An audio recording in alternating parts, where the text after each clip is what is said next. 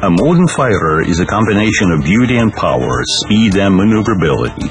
Its flight fascinates audience in any air show and makes potential enemies mute.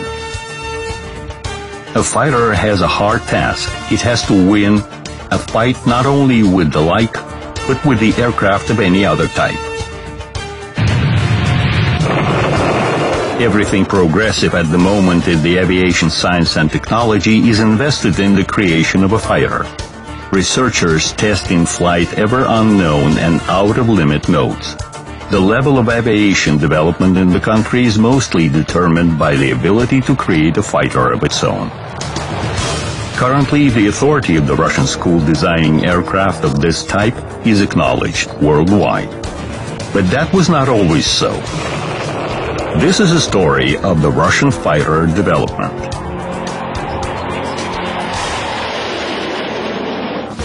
Fighters. First Victories.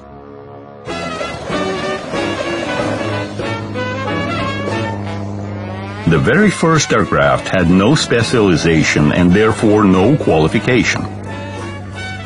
People tried to put different constructions into the air, some of which had rather an exotic look. Making cuts and tries, pilots were mastering methods of piloting, while designers were trying to find the most applicable aircraft pattern. In other words, people were learning to fly.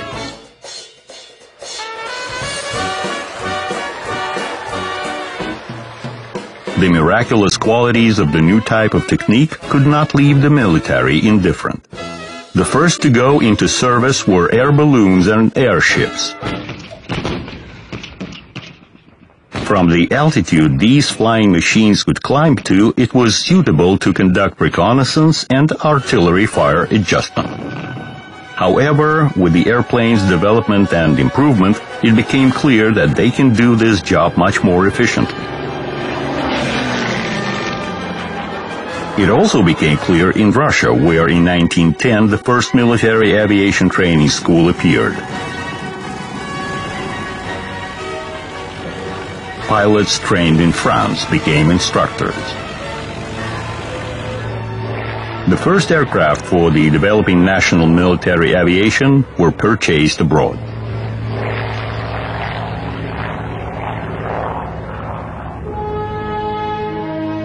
Attempts were made to build such flying machines in Russia as well. From 1910 to 1913, there were even several contests of military airplanes organized. But in spite of all the efforts, Russian enthusiasts failed to create a flying machine which could compete with the foreign ones.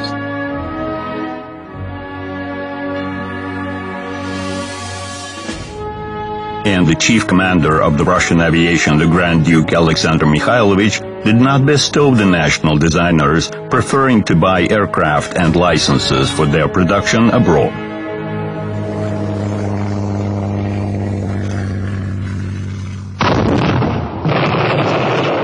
The First World War started in August 1914. Entente, the Triple Alliance of France, England, and Russia, countered Germany and its allies. By the start of combat actions, the national aircraft stock amounted to slightly over 260 machines. Most of them had no arms. Machine guns were mounted on just several reconnaissance planes. At that time in Russia, the only standard weapon of the crew was the Mauser pistol, and the first air fights were ending up with hand weapon shooting, rattling maneuvers, and banal fists shaking.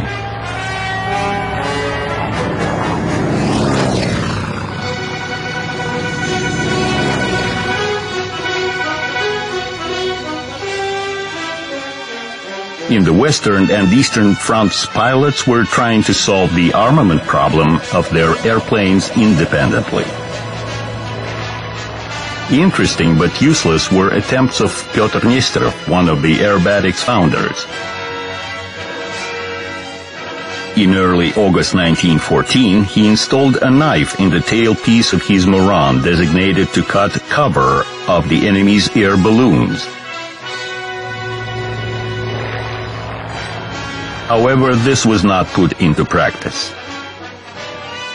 Nesterov's second invention was a long wire with a load, which he hoped to put over the propeller of the enemy's airplane.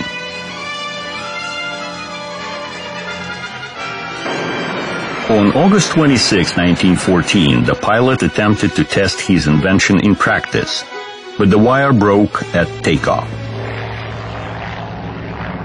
In his second flight of the same day, Nesterov met an Austrian Albatros reconnaissance airplane. Having no other means of stopping the enemies, Nesterov made a desperate move, a ram attack. Both pilots died.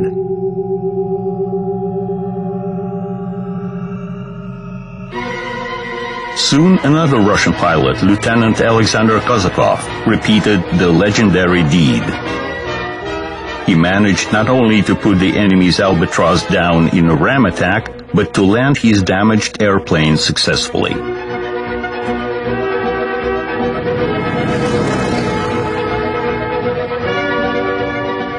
Pilots repeatedly tried to mount a machine gun on the airplane, the most efficient weapon in a fleeting air combat. The best way to attack an enemy airplane was then thought to be from back below. Therefore, the machine gun was put at an angle upwards so that the line of fire to go over the propeller.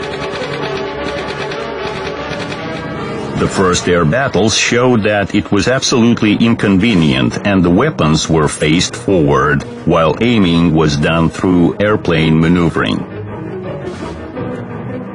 Shooting was again performed over the propeller from a weapon mounted on an upper wing.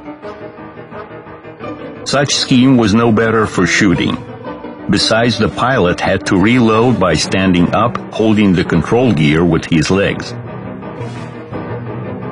It was only left to install the weapon right in front of the pilot and shoot right through the propeller. But how not to damage it? The first one to solve this task was a French military pilot, Roland Garros, who was a renowned sports pilot. He installed steel deflectors on the screw blades to keep them from damage.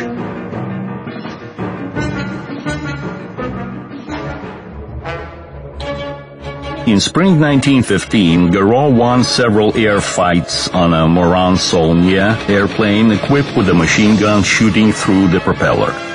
Soon the secret of his Morane became known to the enemies. But Germans did not copy the French invention, considering it to be non-efficient.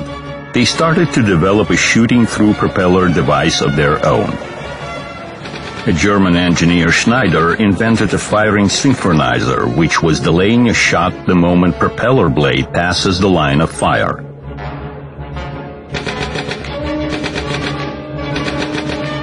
Designer Anthony Fokker installed this device on his Eindecker monoplane. In summer 1915, airplanes with the synchronizer showed their advantages in air combat. Aiming became very comfortable for the pilot. Destruction of the like in the air with the help of the onboard shooting defined the birth of the new combat aircraft class, the fighters. While Morane-Saulnier and Fokker Eindecker can be named the first in the world fighters. In the end of 1915, the Russian military pilot Viktor Dubovsky, independently from the Germans and the Allies, designed a synchronizer of his own, which however did not receive any wide use. Combat activities of those times had their own peculiar features. Engines were often playing pranks and airplanes were getting out of order due to intensive use and bad weather, since the main construction materials were wood and textile. Russian aviators had even more hardships. Russia was way behind Germany in the number and quality of its aircraft. Air Force units' supply was poorly organized and totally depended upon deliveries from abroad. Any flight was already a great risk. technical deficiencies were covered by permanent tension, courage, and often heroism of the Russian pilots.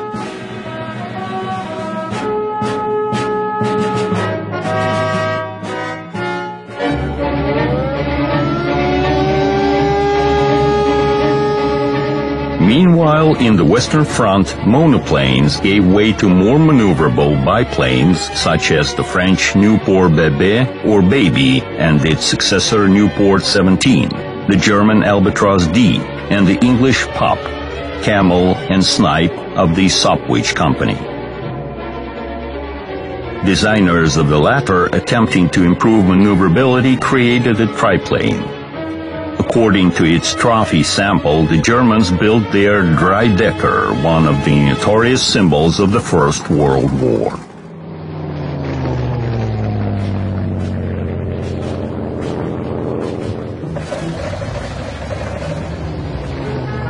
In Russia, foreign machines made the basis of the aircraft stock. Numerous attempts were made to build our own aircraft, and the fighter in particular. The first Russian airplanes were often designed and built upon a private initiative and on private funds. One of them, the MB-2 bis, was designed by Italian Francesco Mosca.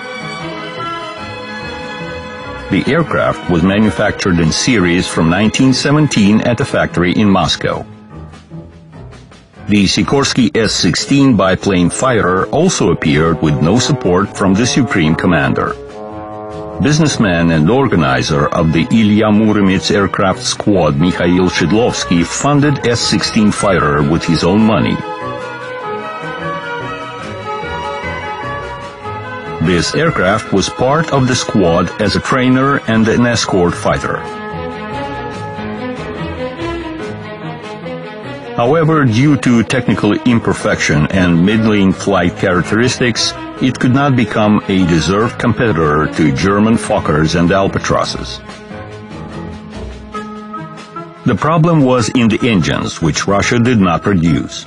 Both aircraft had to be equipped with the available low-power French engines incapable of providing for the sufficient speed. In such conditions, the national constructions could not compete with the foreign aircraft.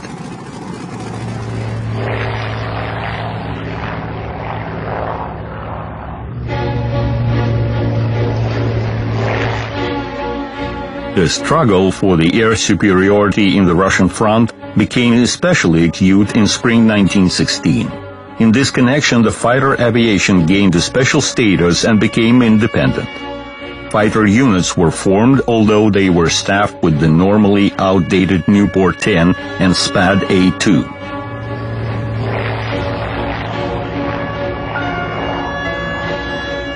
Situation started to improve only by the end of summer, when units were supplied with the Nieuport Bébé aircraft. They were equipped with the upper wing-based non-synchronized machine guns. But with all the inefficiency of such weapons allocation, the Russian pilots succeeded in winning air battles. One of the first to open his winning account was commander of the 2nd Fighter Air Unit, Captain Yevgraf Krutin, bringing down a German reconnaissance aircraft. Creation of the fighter aircraft group started in the end of summer 1916, each comprising several air units.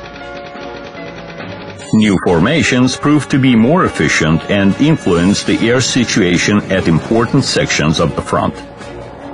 Air battles' intensity grew up significantly.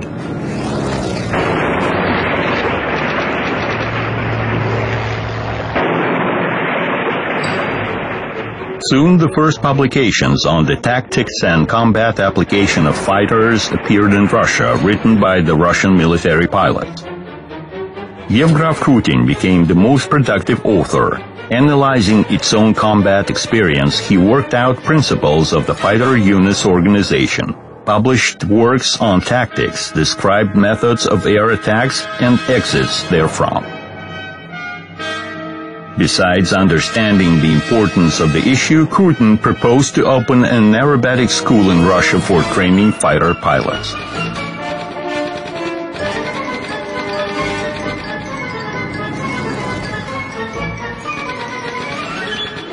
In the years of war, Russia showed the world a lot of examples of courage and high spirit. Yuri Gilsher, despite amputated foot, returned to the hand wheel and won 3 air battles. Another hero, the Marine pilot Alexander Prokofiev-Seversky, also flying with an artificial limb, won 13 battles. But the most successful Russian ace was the commander of the 1st Combat Aircraft Group, Alexander Kozakov, who brought down 20 enemy's aircraft, the first of which by a ram attack. The war was coming to an end. The fighter, as its creation, occupied its deserved place among aircraft of other designations. The best fighters of the First World War may be named the French Spat-13, the English SC-5, and the German Fokker D-7. They all appeared in 1917, and each was produced in a series of several thousands of copies.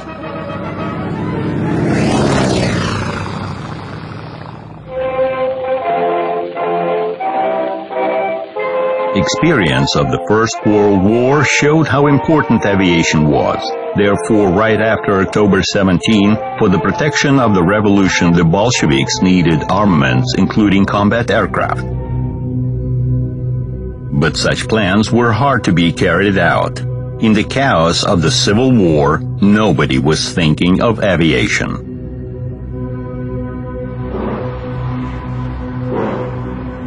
Only after the end of it, the young Soviet Republic announced development of the Air Force as one of its main tasks. The country was surrounded by a hostile capitalist neighborhood.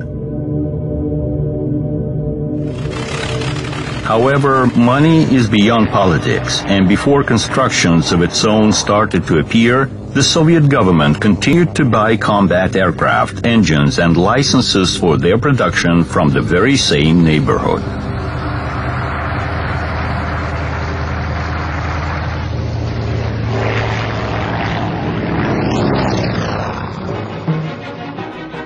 The first Soviet fighters were designed under the guidance of Nikolai Polikarpov and Dmitry Grigorovich.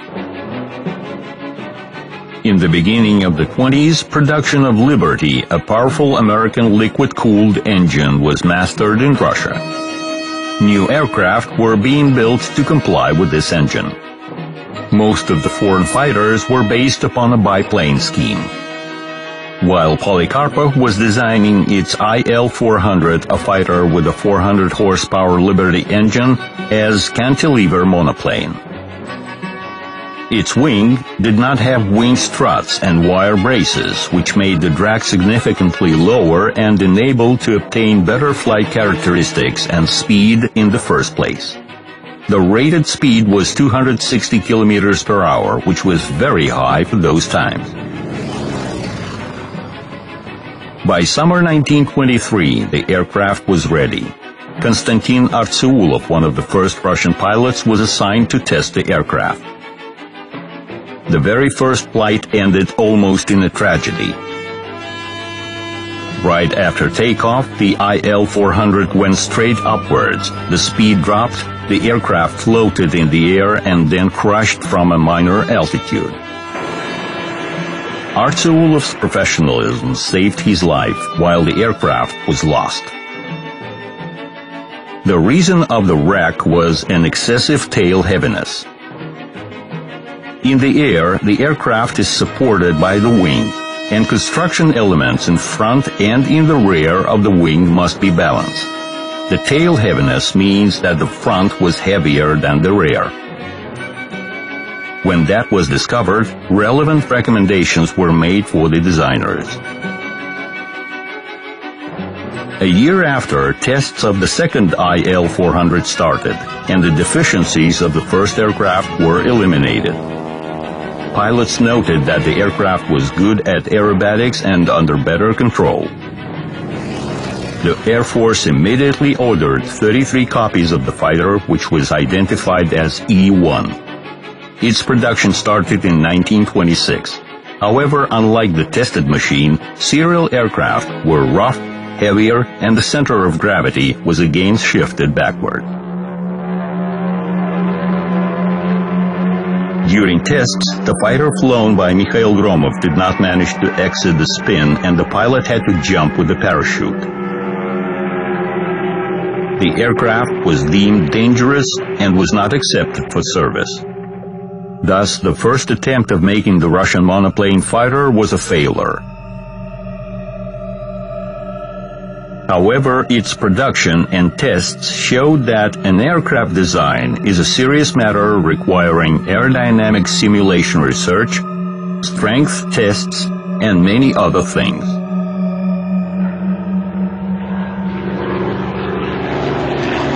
From the very beginning of the fighter's history, attempts were made to use the monoplane scheme, which promised to be more advantageous than the biplane scheme. That's how it was in the beginning of the First World War and with the Polikarpov's IL-400. Those attempts could not be called successful. The technical level will progress only by mid-30s. That's when monoplanes started to dominate in the fighter aviation.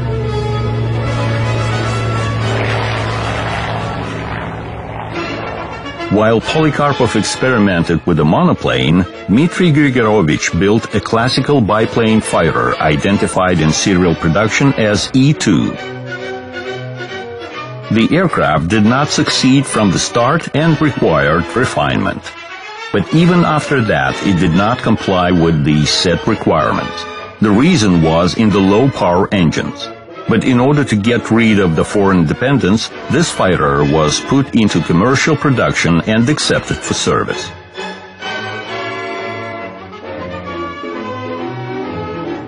The next in row to be accepted for service were E-3 and E-4 fighters.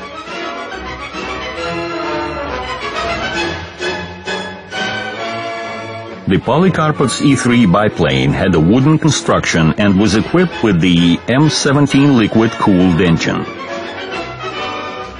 For its time, it was the fastest Soviet aircraft. With this aircraft, Mikhail Gromov reached 290 kilometers per hour. From 1928, the aircraft started to arrive to the aviation units. Almost 400 copies of this aircraft were produced. E-4, made by the construction team of Pavel Sukhoy under the Tupolev's general supervision, became the first Soviet all-metal construction fighter. It had M22 air-cooled engine. It was also used in such an exotic project as the wing aircraft. Two E-4s were put on a TB-1 heavy bomber's wing and could detach in the air to perform independent flight.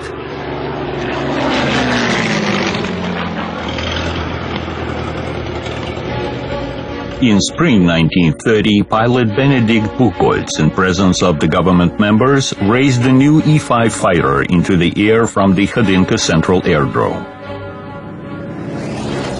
The rudder was decorated with letters VT, deciphered as internal prison. The reason was that designers Polikarpov and Grigorovich, as alien social elements, by that time found themselves in prison, where they in fact designed the E-5. This was one of the first NKVD attempts to set control over aircraft designers with the help of repressions, which later became massive. Interesting to know that, distrusting Soviet designers, the Soviet government ordered a German engineer, Ernst Heinkel, to develop the fighter. The latter made an aircraft defined as E-7, which was accepted for service in the Red Army. However, E-5, entering service a bit later, in many parameters left the Heinkel's aircraft behind and became the best Soviet fighter of the early 30s.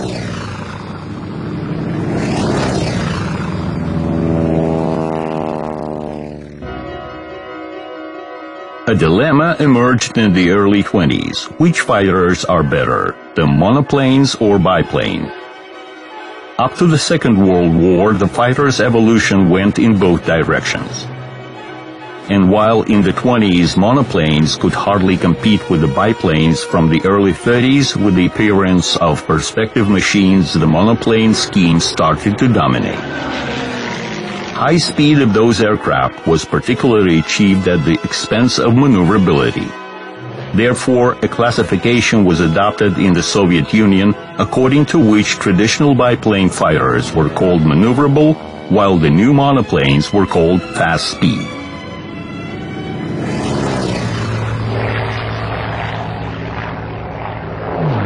E-15 was one of the best Soviet maneuverable fighters. It was created under the guidance of Nikolai Polikarpov. Its scheme and construction represented a refurbishment of the E-5 biplane. However, the upper wing of E-15 was made in a seagull type, thus the drag was reduced and the forward and upward visibility was significantly improved, which was very important for combat conditions. Installation of a new 700 horsepower engine became a significant improvement of the E-15 flight characteristics. The aircraft was armed with 2 synchronized machine guns. Flight tests of the aircraft's trial copy were completed in the end of 1933. On November 21, 1935, flying a lightweight version of this aircraft, Vladimir Kokinaki established a world record reaching an altitude of 14,575 meters.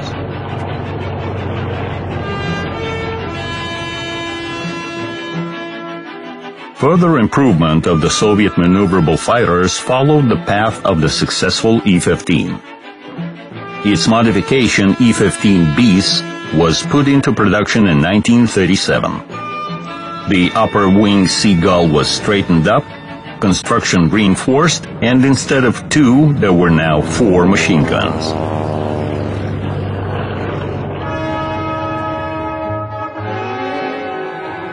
Among the entire variety of fighters, there were several 2-seat aircraft.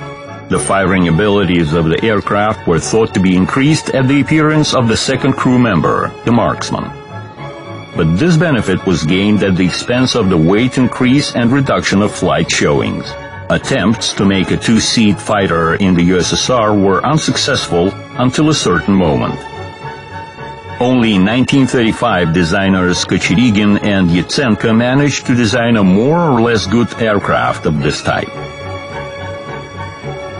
It was named DE-6, and the main reason for its success was the perfect aerodynamic.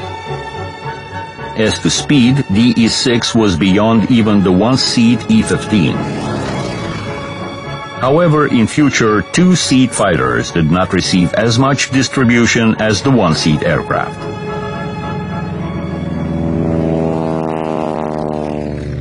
In the early 30s, works to create fighter monoplanes accelerated.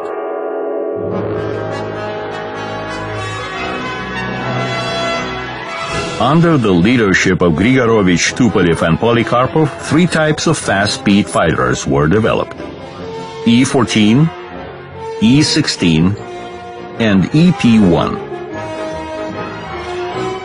They were put on tests one after another, upgraded in parallel, and there was to an extent competition between them. Among these contenders struggling to be named the fastest fighter, the Polikarpov's E-16 was the most successful. It was the first to appear among its counterparties. The first sample, E-16, took off on December 30, 1933. The factory tests were performed by Valery Chkalov, while the state tests were conducted by Vladimir Kokinaki and Vasily Stepanchonak. The fighter turned to be rather strict in control and demanded precise coordination of the pilot's movements. In other words, E-16 required pilots with at least mid-level or even higher qualification, which of course was not an advantage of the new aircraft. However, this feature was neglected, since during tests the aircraft showed good speed characteristics. Minor defects were being eliminated in the course of the tests and commissioning. Despite the military's interest, E-16 did not receive immediate use in the Air Force. It needed large aerodromes, and only upon the completion of runways in the end of 1935, E-16 started to appear in the combat units. Various E-16 modifications were identified by adding a type number. They differed by the engine brand, armament, and constructive peculiarities. E-16 Type 5 became one of the most popular modifications, equipped with the M25A engine. First modification had closed cockpit. However, pilots as a rule flew with the open canopy, worrying that the sliding part may not work in a critical situation, and the plexiglass quality was not the best.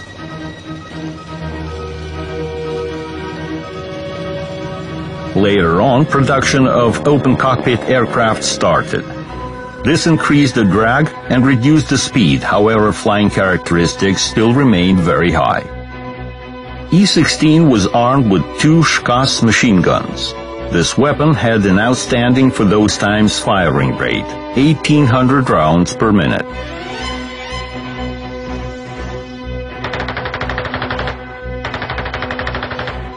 Although pilots noted insufficient firepower of the fighter, therefore Polikarpov offered E-16 armed with cannons in addition to machine guns. 2 20mm cannons were installed in the wing, and E-16 Type 12 became the first Soviet serial fighter with cannon armament. Cannon versions of the E-Shock, as E-16 was lovingly called, were designated first of all to fight bombers. They were also used for attack actions. There were also 2-seat training E-16, the so-called dual cockpits. The most massed dual cockpit was UTI-4.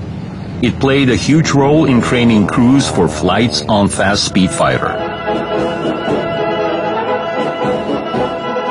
Starting from 1935, the Red 5 was showing its flight art at the Red Square parades and at air shows in Tushino. That's how the E-16 aerobatic group was called. For most of the pilots, the right to fly in the Red 5 was the highest assessment of their professional skills.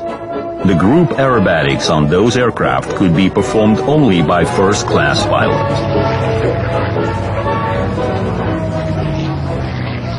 And what's up with the E-16 competitors?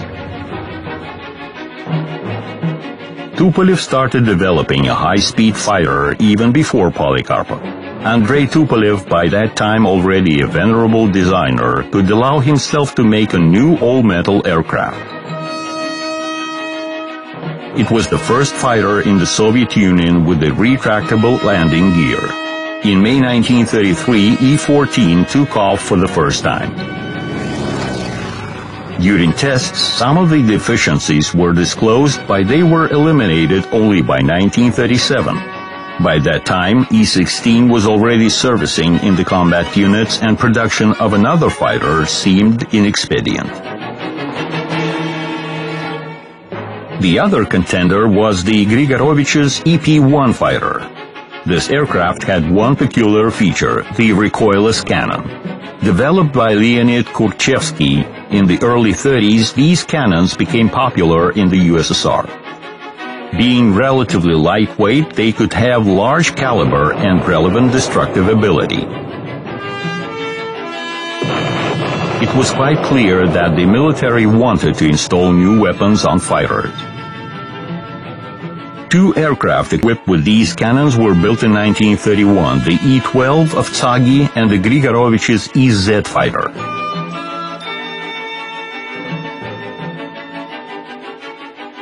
Both aircraft were experimental. Grigorovich continued his research and in 1934 created EP-1 fighter equipped with 2 such cannons and the Shkas machine gun. However, Kurchevsky's cannons did not prove themselves. They had minor efficiency and caused high aerodynamic drag. Besides, in other parameters, EP-1 was inferior to E-16. The subject was closed.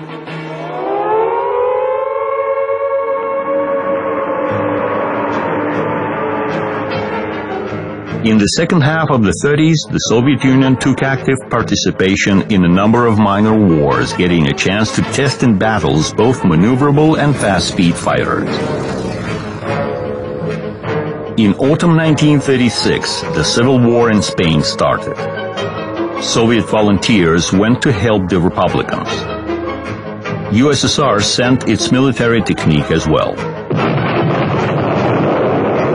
In the Spanish sky, the E-15 biplanes met with the aircraft of Franco. Combat capabilities of the Chatas, how the Spanish called E-15, appeared to be much higher than of the enemy fighters, the Italian Fiat CR-32 and the German Heinkel 51. In the air battles, combat aircraft revealed their strong and weak points, improving methods of air fights. In Spain, for instance, pilots applied tactics of interaction of maneuverable E-15s with a fast E-16s. The task of the fast fighters was to catch up with the enemy and get engaged in a combat.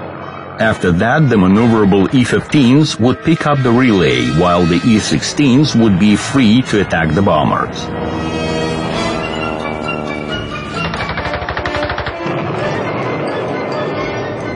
E-16 appeared in Spain in 1937.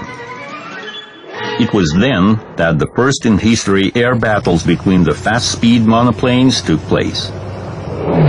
The Soviet fighters were countered by the German Messerschmitt Bf-109. This all-metal aircraft was a new dawn for the fighter aviation. It comprised almost all features of a fast-speed monoplane: excessive wing loading, retractable landing gear, closed canopy.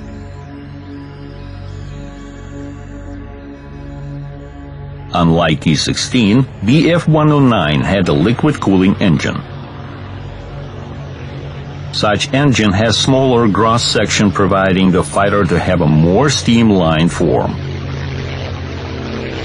Combat actions showed that in terms of speed, the first version of Messerschmitt did not have any advantages over E-16 and was inferior in climb rate and armament. In terms of combat efficiency, both aircraft were very close to each other, and success often depended on the pilot's skills and combat tactics. Installation of a new 1,000 horsepower engine on the new version of Messerschmitt provided for the blunt improvement of all its flight characteristics. The speed of the modernized Bf-109E increased to 550 kilometers per hour. But those aircraft almost did not have to fight in Spain. The civil war in Spain ended on April 1, 1939. At that time, Bf-109E was standing alone as to its combat qualities.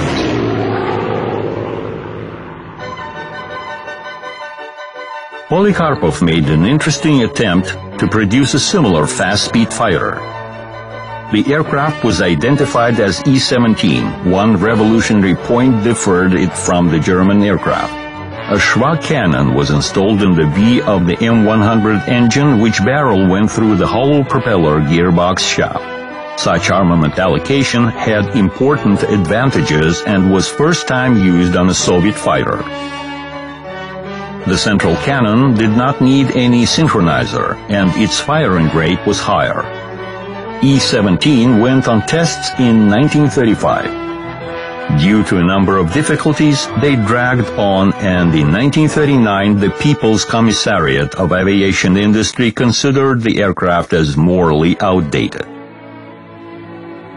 While trying to find a way of reducing the drag, there emerged an idea of removing the air cooler from the airstream. Such projects were considered by various design bureaus. The Illusion Design Bureau created E-21 fighter. In this aircraft, the center wing surface served as the air cooler. The water heated in the engine, or rather the steam, touching the inside of such surface, cooled down and went back to the engine. For the first time in the Soviet Union, such system was implemented on the Stal-6 aircraft designed by Roberto Bartini, a Soviet designer of Italian origin. In 1933, this experimental aircraft reached a phenomenal speed of 420 kilometers per hour. However, very soon it became clear that the steam cooling system, due to its vulnerability, was not suitable for a combat aircraft. Thus, the Ilyushin E-21 subject did not find any continuation.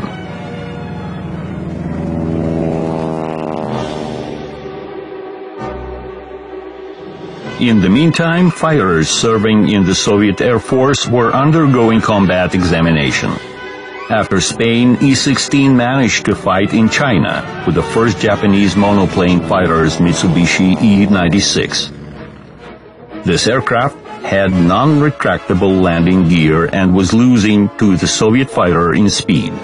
However, it had good maneuverability and was accessible to pilots of lower qualification, thus standing out of E-16.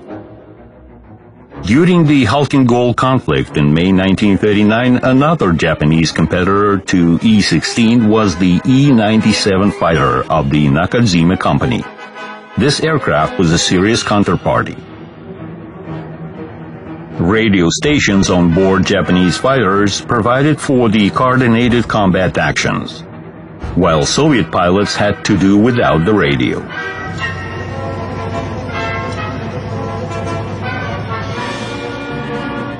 E-15 BIS biplanes took part in the Halkyn-Gol as well.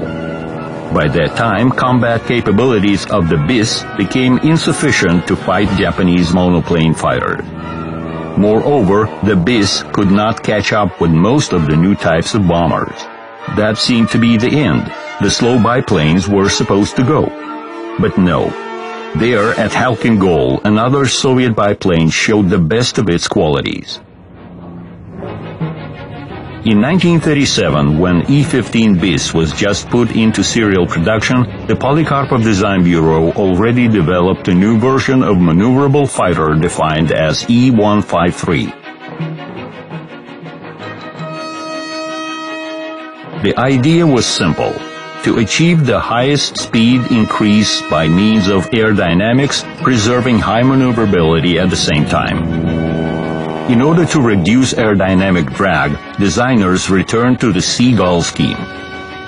But the most important thing was that the fighter was equipped with retractable landing gear. In 1938, one of the first Seagulls, as this fighter was called, reached the speed of 425 kilometers per hour. This was only 20 kilometers per hour less than of the fast-speed E-16 monoplane with the same engine. Soon, E-153 was equipped with a more powerful and altitude engine with a variable pitch propeller. This allowed to improve the rate of climb, reduce the takeoff run, and increase the ceiling. The aircraft was armed with 4 Shkas machine guns. Half a year after its serial commission, the Seagull was fire-seasoned in the sky of Mongolia, where it proved its right to stay.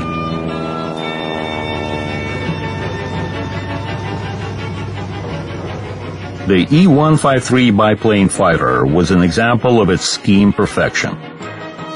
But Polikarpov did not stop to rest. E-190, which emerged in the very end of 1939, had a record-breaking ceiling of 12,400 meters and a speed of 450 kilometers per hour. However, by that time, this kind of speed was already insufficient.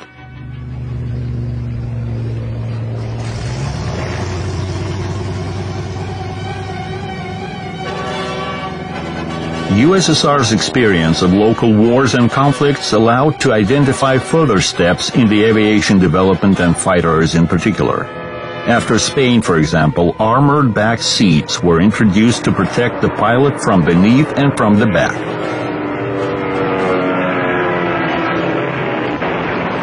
A new type of weapons, the jet projectiles, were tested in the real combat actions of Halkyn-Gol, after which they were recommended for utilization on nearly all types of the Soviet fighters. The new and more powerful engines were supposed to make the basis for the fighter's further improvement. Wide implementation in the second half of the 30s was enjoyed by the two-row air-cooled radial engines, which, having the same cross dimensions, were much more powerful. This motor was meant for the new E-180 fighter of the Polikarpov Design Bureau, which was supposed to substitute E-16. The first flight of this experimental fighter took place in a frosty day of December 15, 1938. The engine stopped due to overcooling. Pilots' attempts to reach the airfield were in vain. Valery Chkalov, piloting the aircraft, a hero and the country's favorite, died. After this catastrophe, it became clear that to obtain the new fighters so much required by the Soviet Air Force will be impossible. The accident with E-180 turned into a tragedy not only for the pilot, but for the aircraft creators. In the spirits of those times, they were the ones to blame. But it was just a minor episode in a huge wave of repressions breaking down the most talented and active personalities, including designers and officers. And it was one of the basic reasons for the catastrophic incompliance of the Soviet aviation with the spirit of times. From 1933, when the Nazis came to power in Germany, the world lived in a presentiment of a big war. And the leading aviation powers were getting ready for it. They placed their stakes on the monoplane fighter. Prototypes of most of the fighters which became famous in the Second World War performed their first flights before the war. Among them were the British Hurricane and Spitfire, the American Airacobra and Kitty Hawk, the Italian Fiat G50 and Mach-E 200, the Japanese Hayabusa and Zero, the German Focke-Wulf 190, and already mentioned Messerschmitt. What the Soviet Union had at this point? Thousands of hard-to-handle E-16s, thousands of slow-speed biplanes, and the introspective, persistent attempts to create an outstanding biplane and modernize the same E-16, which is rather old and outdated.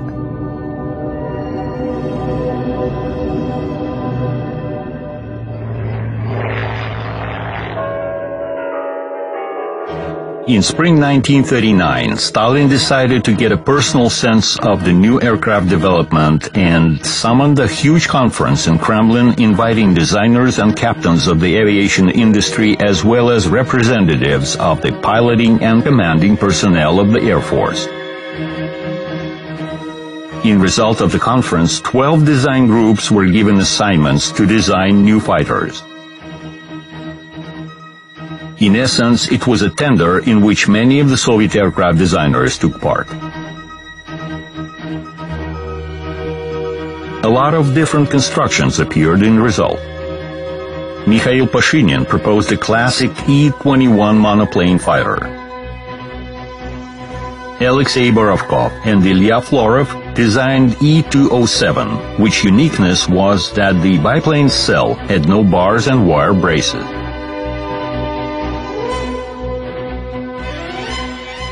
Design Bureau of Alexander Moskalev developed a San-13 aircraft, which engines were installed in a tandem in front and in the back of the cabin.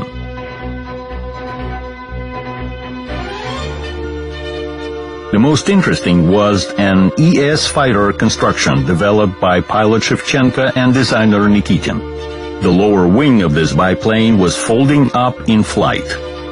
So it was taking off and landing as a biplane, while turning into a monoplane in the air, it could show its best speed characteristics. However, all these exotic designs, to this or that reason, did not get any progress. What the result of the tender was, which way the fighter evolution went, and how advanced in the years of war it became, you will know from our next film.